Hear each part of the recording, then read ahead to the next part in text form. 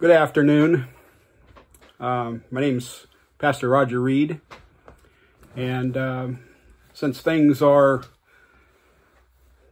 we might say, closed down and we haven't had church for a while, we're going to do a video here and see if we can't get the message out to not only to our folks, but to anyone that might be able to be listening at this time. I'm the pastor at West Jefferson Baptist Mission in West Jefferson, Ohio. And we are a mission. We are in a building program right now. We were hoping to get started next month or 1st of June, but we don't know what the situation is going to be now that things are the way they are. But anyway, the Word of God is the Word of God, and we want to bring that to you this afternoon. I've never tried to scare anybody into salvation, but I think in this day and age, people need to be afraid. They need to be scared. Not that we're going to try to scare you into getting saved, because we can't do that. Only Christ can save you. But need to understand some things in the Bible that what's going on in our day and time. So what we have here is just a tip of the iceberg, you might say, of what's going to happen in, I think, the near future. Christians are looking for the rapture, and that's where Jesus is going to come back and take the church and the saints out. And then at that time, right after that, 7 years of tribulations are going to hit the earth. And it's going to be bad.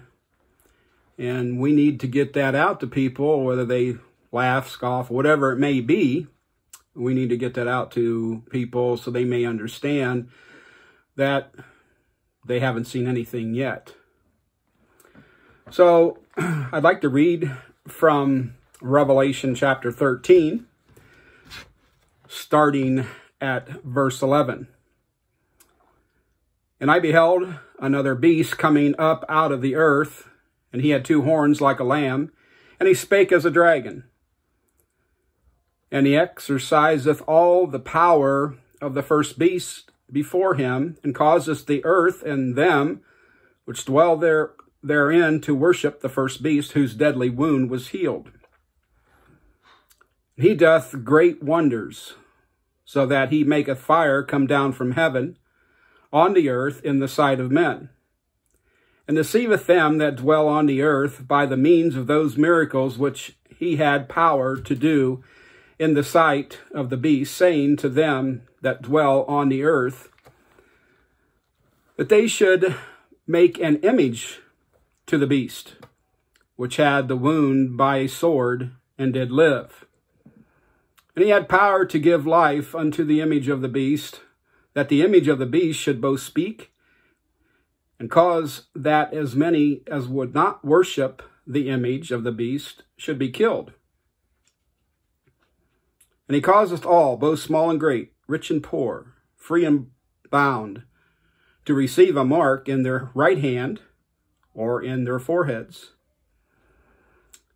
And they had no man might buy or sell, save he that had the mark, or the name of the beast, or the number of his name. Here is wisdom. Let him that hath understanding count the number of the beast, for it is the number of a man, and his number is 666. 666. And then, over in chapter 14, starting at verse 8, and by the way, if you do have your Bibles with you, we are reading from the King James. Again, Revelation chapter 14 and verse 8. And there followed another angel saying, Babylon is fallen, that great city, because she made all nations drink of the wine of the wrath of her fornication. And a third angel followed them, saying with a loud voice, If any man worship the beast and his image and receive his mark in his forehead or in his hand, the same shall drink of the wine of the wrath of God, which is poured out without mixture into the cup of his indignation. And he shall be tormented with fire and brimstone in the presence of the holy angels and in the presence of the Lamb. And the smoke of their torment ascendeth up forever and ever. And they have no rest day nor night, who worship the beast and his image, and whosoever receiveth the mark of his name. So the title of the message this afternoon is Mark of the Beast. So what does that actually mean? Well, as we go into this, I'm hopeful that you may see and be worried, be concerned. And for you Christians, be concerned for the very thought of your loved ones being in an unsaved situation. In other words, not knowing Christ as their Savior. We may be fine as Christians, but our loved ones may not be. So in Mark, as an introduction here, in Mark chapter 13 and verse 3 and 4, and as he sat upon the Mount of Olives over against the temple, Peter and James and John and Andrew asked him privately, "Tell us, when shall these things be, and what shall be the sign when all these things shall be fulfilled?" So they've asked a question. Jesus answers that question. And then actually in Matthew chapter 24, they asked 3 questions concerning the end times, concerning some things that he had talked to them about. And he told them straight up what the problem was and what was going to happen. They asked 3 questions, and he answered 3 questions. Then over in verse 28 of Mark 13, "Now learn a parable of the fig tree. When her branches is yet tender, and putteth forth leaves, you know that summer is near. So you in like manner, when ye shall see these things come to pass, know that it is nigh, even at the doors. Verily I say unto you, that this generation shall not pass, till all these things be done.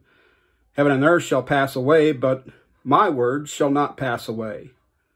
But of that day and that hour knoweth no man, no, not the angels which are in heaven, neither the Son, but the Father. Take ye heed, watch and pray, for you know not when the time is. For the Son of Man is as a man taking a far journey, who left his house and gave authority to his servants, and to every man his work, and commanded the porter to watch. Watch ye therefore, for you know not when the master of the house cometh, at even, or at midnight, or at the cock crowing, or in the morning, lest coming suddenly he find you sleeping. And what I say unto you, I say unto all, watch." So there is a need to watch. Jesus is coming back, which we call the rapture. I am what they call pre-tribulation saint. We have mid-tribulation saints and we have post-tribulation saints. Pre means that he's coming before the tribulation. Mid means just what it says. In the first 3.5 years, they believe he's coming back in the middle of the tribulation. And post-trib, of course, means at the end of the tribulation. We won't get into that, but there are those 3 views. And there again, I believe that Jesus is going to come back, take his church out and the saints along, and we're going to go to glory with him. And then the 7 years of tribulation is going to start. So let's proceed. In this verse that we just read in Mark, Jesus told us that we could identify the generation that would see his return. He said that the generation that saw the rebirth of the fig tree, which is Israel, would not pass until all these things were fulfilled. So let's look at some facts here. First of all, Israel was born anew. In other words, became a nation in 1948. Most everybody knows that. I don't know about the younger ones, but most of us older ones, we know that. The revived Roman Empire was born with the Benelux Treaty of 1948. The World Council of Churches was born in 1948. Now, you may know them three, maybe not the last one so much, but there's one more. The computer age was born in 1948 when the invention of the transistor by Bell Laboratories. That's interesting, isn't it? Is that a coincidence? Maybe, but I don't believe in coincidences. I believe that everything is according to God's plan, His will and His purpose. So what's going on right now is God's will. Regardless of what He's doing or allowing to happen, it's His will. This is all in His perfect plan. He's got a perfect plan. It's going to be followed through to the end. We may not like it, but that's just how it is. We can't change it. We can't change God's hand. We can't change His plan for our future. All we can do is serve Him and worship Him in spirit and truth. So we could go on for hours with such stories as these. But I believe, unquestionably, the generation of which Jesus spoke is alive today, and I think we are that generation. There's no doubt that most of the world knows a little something of the significance of the number 666. Ask almost anyone, and they will tell you that is the number of the Antichrist or the mark of the beast. Most people know that. Some may, as again, younger folks may not know that. But it is a remarkable fact that the numerical value of the ordinary Greek form of the name of Jesus is 888. This number is the number of perfection. Now, we're not going to get into numerology or anything like that, but just to give you a little bit of insight on the difference between Jesus and this Antichrist. 8 is also the number of new things. The name of Jesus adds up to all perfection, but the name of the Antichrist is the perfect symbol of imperfection and incompleteness. So that's what we have with the Antichrist. 6 is a bad number.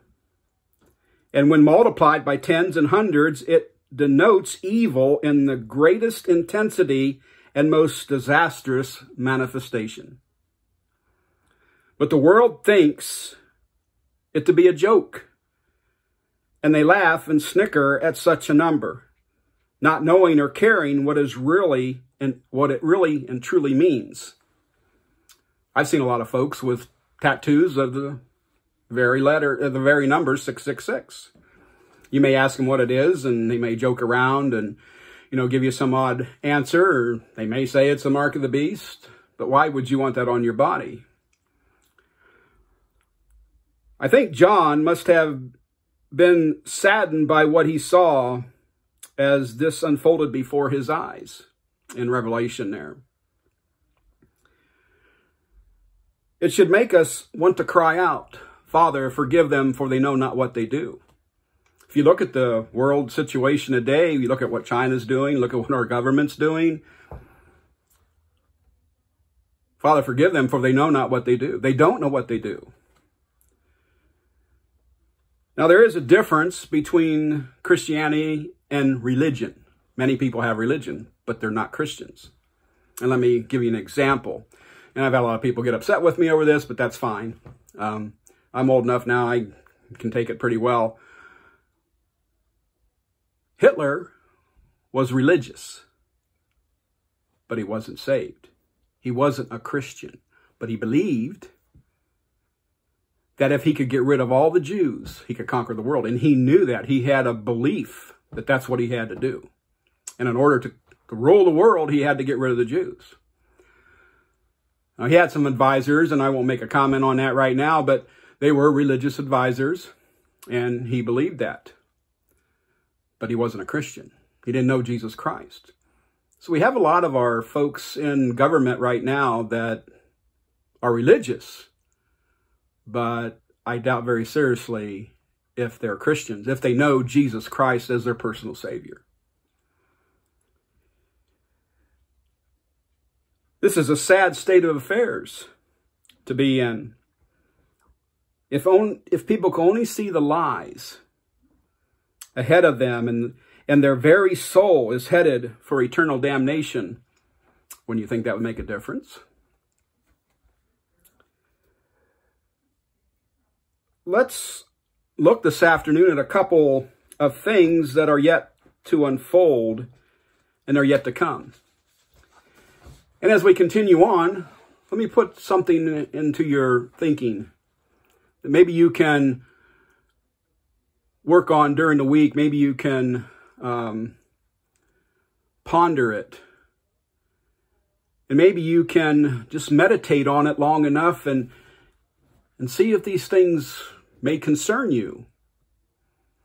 Look at what's going on right now. Now, I don't go very much to the store since this is going on. My wife goes to the store, gets what she needs, gets back home.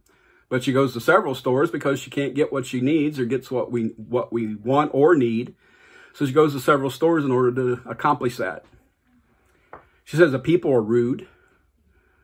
Everybody's in a hurry. Well, they were in a hurry before this anyway. And nobody seems to care whether they run you over or not. This is just the tip of the iceberg, as I said earlier. This is just a prelude of what's really going to happen. Just think about this a minute. Just think, what would, right now, we got money. You have cash, which they really don't want. We can write a check. We have credit cards. And we can buy what we need. But what would happen right now, in this time period that you see all this going on, all this chaos, and all this rudeness, if people didn't have any money? They didn't have a credit card. They didn't have a check to write. And the only way that they could purchase anything or sell anything was have a mark on their body. That's kind of a awesome thought, to contemplate that you could not eat. You could not feed your children. How sad that would be. But how would you react to that? How would you be able to function? So something to think about as we go to the next point. I only have 2 points this afternoon, and we're going to start with the first one. Who will receive this mark? Now, we read it there in chapter 13, 11 through 18. I would encourage you to read the whole chapter. But for right now, that's what I read, and that's what I'm going to try to cover in this first point. There will be no respect of persons. In other words, the beast will not discriminate to whom shall receive this mark. The mark will be given to those who will serve the beast or Antichrist. So let's look at what the scripture said there. Both small and great. Blue collar or white collar, it will not matter. Rich or poor, having all the money in the world or the poorest of the poor will make no difference to them. Or to him, I should say. Free or bond, employer or employee. The beast will cause you to receive his mark. The word causeth in verse 16 is more of a convincing and to show what will happen to them if they don't receive the mark. If we go back in there and we look at verse 16 once again, and get back to my text here, but in verse 16, and he causes all, both small and great, rich and poor, free and bond, to receive a mark in their right hand or in their heads. So he causes them to do that. I don't believe it will be forced on the people to have this mark, but all will be more than willing to cut or burn this mark into their own self in order to keep from starving. Not only that, what about your children? What would you do You hear it all the time. What would you do for your children? Children come first, right? How far would you go to feed your starving children? How far will you go to feed yourself? So something to think about. I can't buy anything. I can't sell anything unless I get this mark. This will show the true depravity of man. In Proverbs 16:25, there is a way that seemeth right unto a man, but the end thereof are the ways of death. So what things seem right to you are not. And they could mean your very death. Be careful where you go. Be careful where you tread. Be careful how you react. Be careful how you act, even in today. What's happening today? So, the next question would be, what will this mark look like? I believe it to be a visible mark, one that you'll be able to see. There's much talk of the computer chip, and that might be so, but the scripture here is, to me, very plain, whether there is a chip put under the skin or not, I believe there will be a visible mark. So let's ponder that for a minute. They could use a chip. The chip will be scanned. It'll have all your information on there. In fact, some states like California's up there are experimenting with no cash, no credit cards. If you've noticed some of the commercials on TV, they got, a young boy there and his father, and they're going through this museum, and he says, "What's that?" Says, "Well, that's a wallet." "Well, what's a wallet?" "Well, a wallet is something they used to carry their money in and their credit cards." And then he takes his phone, he scans it, his watch, he scans it, or it's just his hand, he scans it, gets through, buys, whatever. So it's already in the process. It's not here yet, but it's already in the process. Now, I won't take time to read it because I don't want this to be a real lengthy video. But if you go in and look in Deuteronomy chapter 6, 1 through 15, it talks about the word and to get it out to our children and our grandchildren and to each other and to put it on the doorpost and to put it in front of us and to read it in the morning and talk about it in the morning and talk about it at night. If you go in there and read it, you'll see what it says there. But there's a thing that's called a frontlet. And what they would do at this frontlet, they would take that and they would put scripture in there, certain scriptures, and it would go on their foreheads or on top of their head. It was either a little leather or little wooden box with leather straps, and I'll show you a picture of it here in a minute. And then it would go on their right arm. It would go up around the forearm.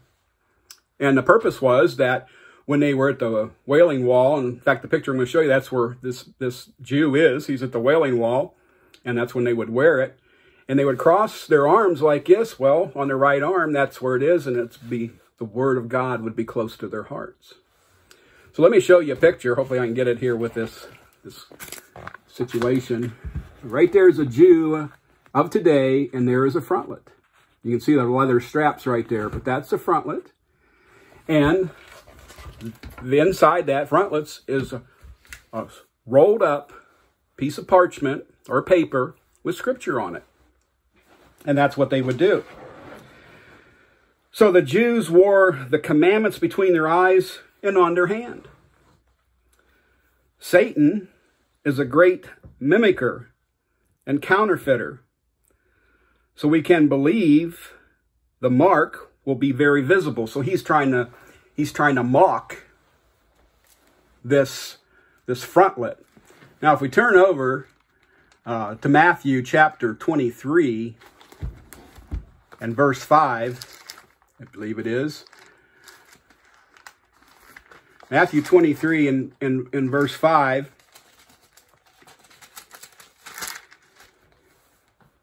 It says there, and what Jesus is talking about is the Pharisees are trying to make a show of themselves. And it says the scribes and the Pharisees sit in Moses' seat. But they were doing some things that made them puffed up and look like they were, really great fellows. But in verse 5 it says, but all their works they do for to be seen of men. It wasn't of God, it was of men. They wanted to make a showing. They make broad their phylacteries and enlarge the borders of their garments. They enlarge the borders of the garments. People see that. Oh, how fancy, how nice, how handsome that person is. The phylacteries are the same thing as the frontlet. It's just in the New Testament, the name changed. It's the same thing. So if you see what it says, they make broad their phylacteries. So they make them big, so people can see them sticking up. Now you see this man's here is a little small. Whether it was leather or wooden, but it's still there. So it was visible. Satan, the great counterfeiter, wants the mark to be visible to all that they may see. Hey, look at me, I got the mark. I can buy, I can sell. Where's your mark? Verse 17 says, it will either be the name of the beast or the number of his name. So I believe it will be unmistakably, and just by looking, you will know who bears or who does not bear this mark. So look at verse 18, once again, there in Revelation 13. Here is wisdom. Let him that hath understanding count the number of the beasts, for it is the number of a man. And his number is 666. Again, 666. Now, we really don't have time to go into all the ins and outs about that, but it's just the message is for you to understand that this day is coming. Now, you may not believe that. You may think that I'm just old fogey that just, one of them Bible thumpers, and that's fine to me. I don't care anymore. It don't matter. You can call me anything you want. You can call me late for supper. I'll get it eventually anyway. The thing is, preachers, as myself, are here to warn you of what's coming. And whether you choose to believe us or not, that's entirely on your part. And I even have people say, well, I've never heard such things before. Well, you may never have, but you can't say that anymore. And these things I'm talking to you about this afternoon, you may not agree with. But I always ask this question. What if you're wrong? Now, I'm not saying I'm right or I'm wrong. I'm just telling you what the scripture says. But if you don't believe what I'm telling you this afternoon, then I have to ask. If you don't believe it, what happens if you're wrong?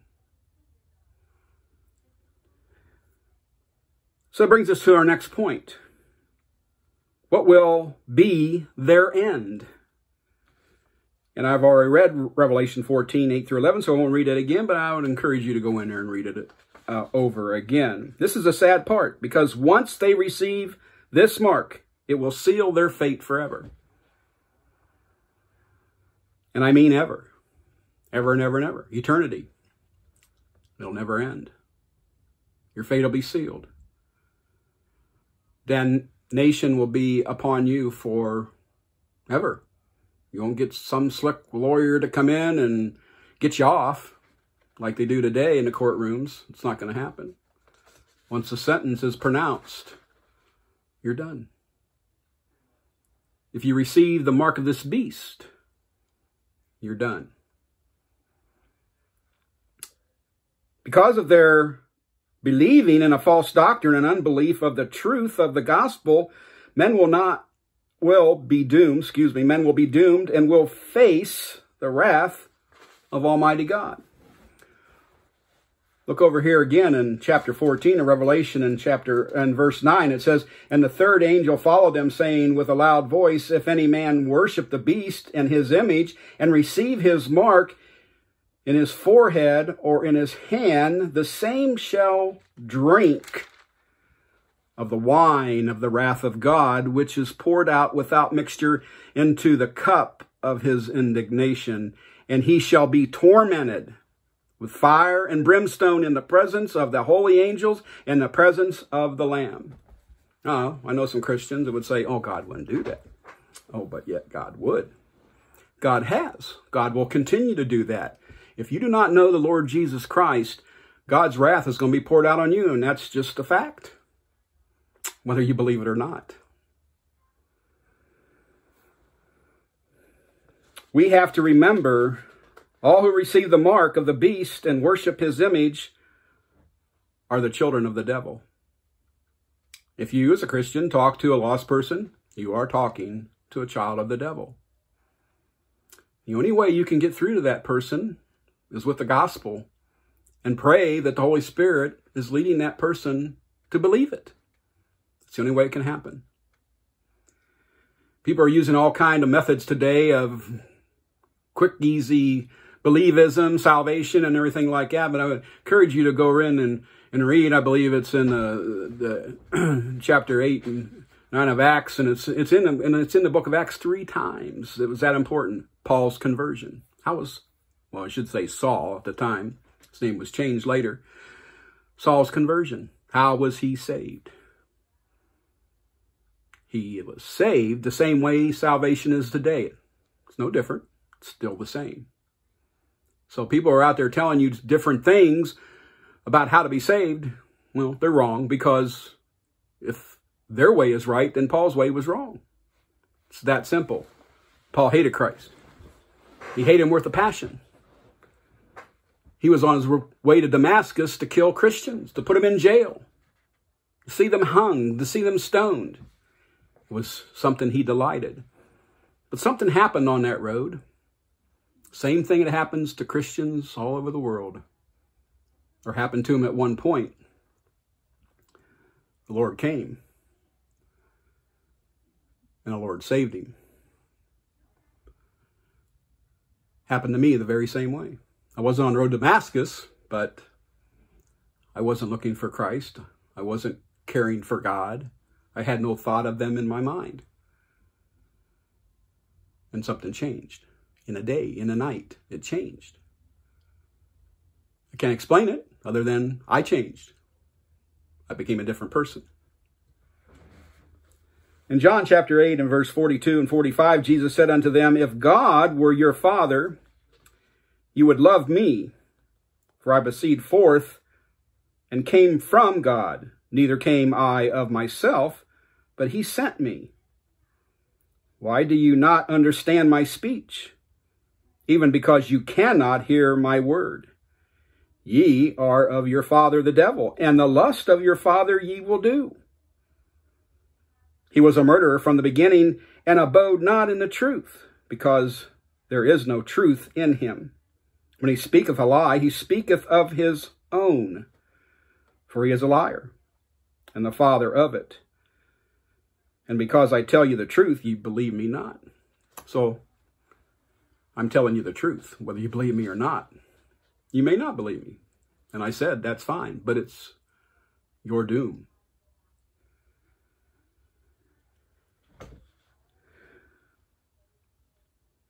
There in verse 11 of our text in chapter 14, those who worship the beast and receive his mark will be in torment throughout all eternity. Again, eternity. What is eternity? It's forever and ever and ever and ever. More and more we see the wickedness and the evil of mankind, and it is a frightening thing. That's why we're called to preach. We have a concern for lost souls. We have a concern that you come to know the Lord Jesus Christ as your Savior. I don't know you. I know my members. I know some of the folks that may be watching this. There are members of other Baptist churches, but I don't know every single person that may be watching this today. But it's a warning. It's a loving warning. We care. We don't want to see anyone in this situation. See, the lake of fire was designed for the devil, the Antichrist, and the false prophet. That's where they're going, lake of fire. But all those who do not confess Jesus Christ at the judgment will be added to that. talked to several people, and I said, where are you going to die? What are you going to do? Where are you going, when you die? Probably hell. So you don't even have a concern. Well, why would you say that? I said, that's a horrid, wicked place. Oh, no, my friends will be there. We're just going to have a good time and party on. That's not what the Bible says. I don't believe the Bible. It won't make no difference. That's God's word. That's what he says. I believe it is truth. And if you don't believe it, I feel bad for you.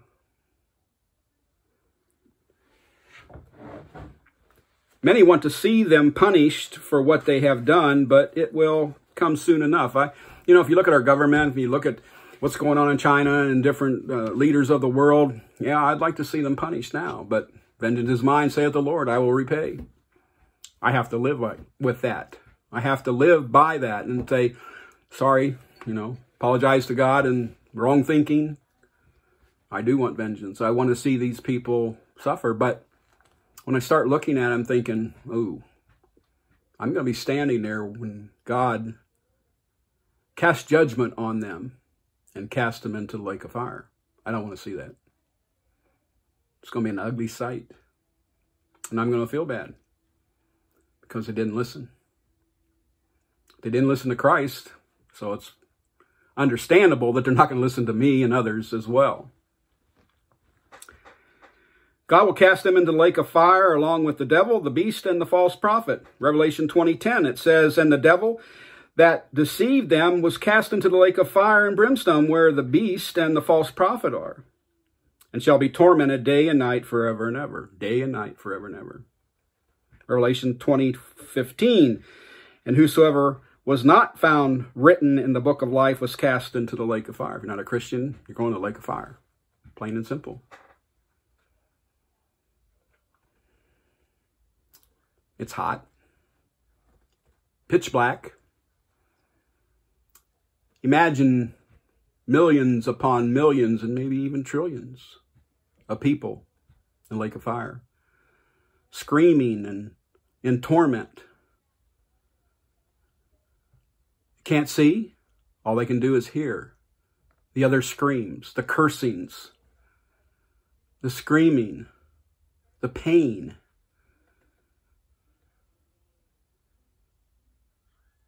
We never really die. So the Bible tells us that the worm is going to eat on the body for eternity. There's going to be a worm. It's going to just continue to eat on you. How do you think that's going to feel? You're going to feel that. Again, I'm not trying to scare you into salvation, but I'm trying to scare you because this is serious stuff. And we're coming to it. It will not be long. The Lord will come back. There is a possibility you could be saved during the tribulation. 144 Jews are going to be saved. They're going to preach the gospel. So it's possible. But I don't have much hope. Today is a day of salvation. Believe in the Lord Jesus Christ and be saved.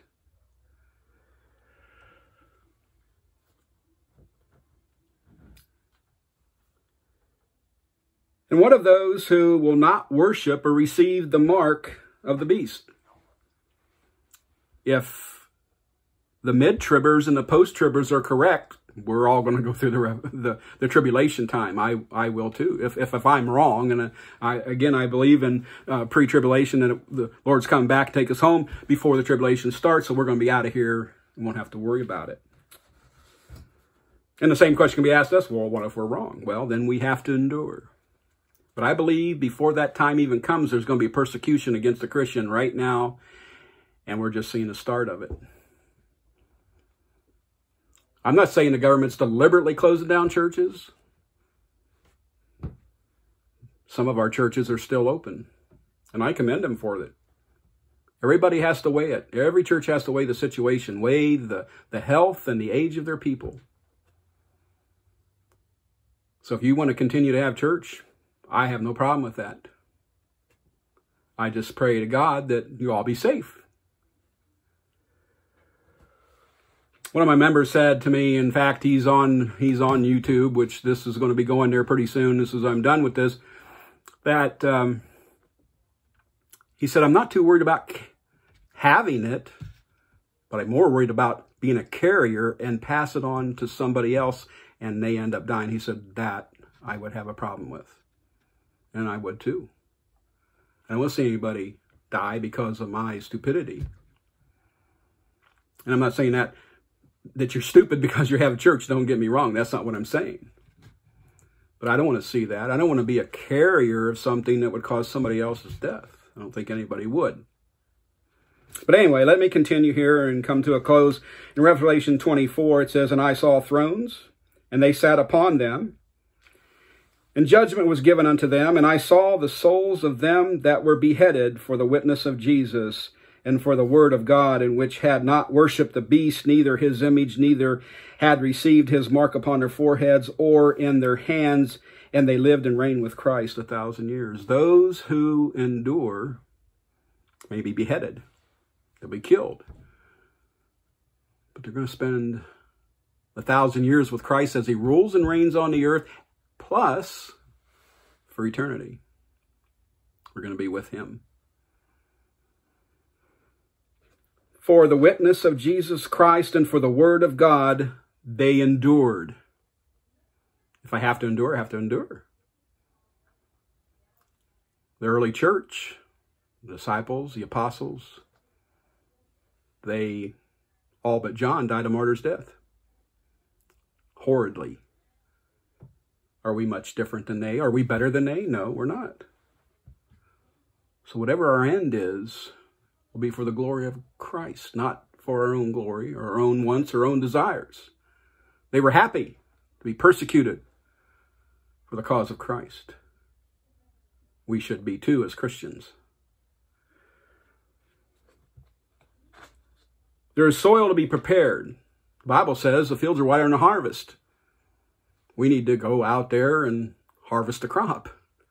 I talked to one of my pastor brethren yesterday, or the day before, we were texting back and forth. He sent me a whole bunch of pictures. He's out there tilling the ground, planting seeds. He's even got vegetables planted, and some of the stuff is coming up already. He's preparing the ground, preparing everything for the harvest in the fall. Hopefully, everything will go well, and he'll be able to get that harvest. But now we have a harvest. The soil needs to be prepared, the seeds need to be planted, and those seeds need to be watered. So that's what our job is. Prepare the ground, and talking to a person, plant the seed, the gospel, continue to water it. I can't make it grow. I can go out here and I can see my plants starting to come up. I can take care of them all I want, but I cannot make them grow. Only God can do that. Only God can save. He's the only one who can save. But I can do what I'm supposed to be doing. So the rest we leave up to God. He will do according to his will and purpose. He will do according to his perfect plan. There are some of the things to come. Doesn't look very good, does it? And it doesn't look very good for some. Are you one of them? I pray to God you're not. Pray to God you come to the saving knowledge of Jesus Christ and understand as I understand. And come to understand and love him. And love him because he died for our sins. He died on the cross and he shed his blood for his people. I pray to God you're one of them. The Bible says in many places, but Romans chapter 10 and verse 13, I use that one, for whosoever shall call upon the name of the Lord shall be saved. When we be saved, call upon the name of the Lord. You only can do that by the leadership of the Holy Spirit. The Spirit is leading you. You'll be able to do that. Then you'll confess your sins. You'll see what kind of person you really are.